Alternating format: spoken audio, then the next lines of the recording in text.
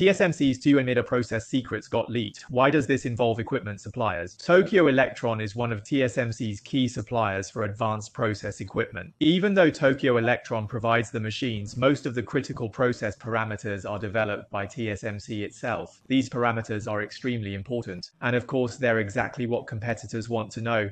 That's why TSMC never tells equipment suppliers exactly what they're doing, worried they might leak it to other clients, which could be TSMC's competitors. If competitors really want that info, they usually try to poach experienced engineers. But employees leaving normally can't take any data with them, only the knowledge in their heads. Plus, the 2nm process is so complex and divided into tiny steps. No single engineer can fully grasp the whole picture. Each person only handles their small piece of the puzzle, so even if someone jumps ship, the impact on the company should be pretty small. Tokyo Electron is both a shareholder in Rapidus and its equipment partner. Plus, Rapidus only recently completed a pilot run for 2nm. That made a lot of people assume this leak must be tied to Rapidus. In reality, Rapidus develops its process together with IBM, and the details aren't the same as TSMC's. So even if someone got some of TSMC's parameters, they wouldn't be directly transferable to another company. On top of that, a 2nm node has thousands of steps and is insanely complex. You can't just take a few hundred photos and call it a day. Where exactly TSMC's confidential info ended up, we'll only know after the authorities finish their investigation, so there's no need to jump to conclusions right now. To protect trade secrets, companies set up strict access controls. These mechanisms can be very tight.